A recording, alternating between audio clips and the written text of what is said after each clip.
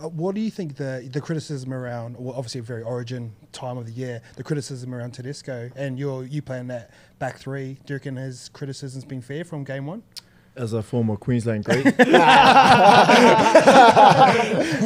I think it's so funny that for a player that's dominated the game for so long, that how quick everyone can change on him, and the respect that everyone forgets about.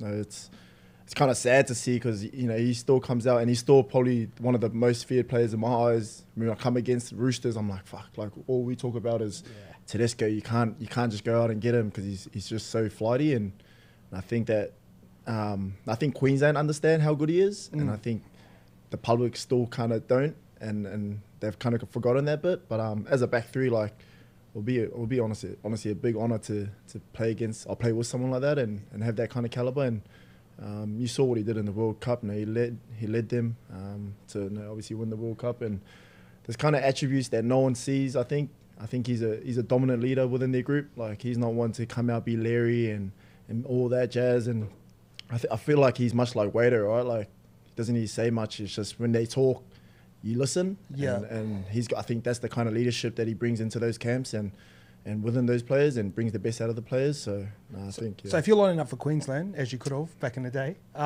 what fullback wouldn't you want to see out of? Because obviously, like, this is probably the biggest selection headache that Origin's ever had, ever.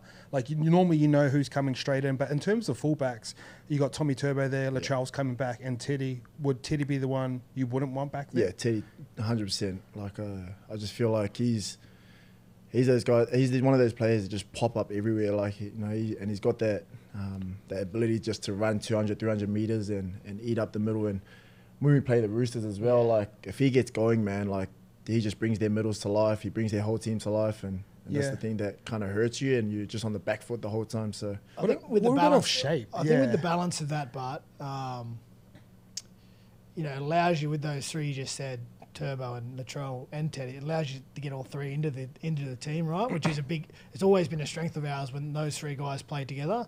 There's no doubt we miss Latrell and how powerful he can be and how dynamic he can be out of the backfield. And because we didn't execute, I just think we weren't connected that well in game one. Like, we didn't. It looked like we were playing a power game and trying to play fast, which actually ended up hurting us a little bit because we didn't quite execute our moments. We saw in the first half, like, Teddy, 9 times out of 10 he passes to the Fox there and he scores. Yeah, that was a weird one. Because I reckon we're just a bit overspeed in our minds, and we just weren't 100% connected across the park. It hurt us. I feel like they'll be in better shape for the run in game two, although it's a big ask going up to Suncorp.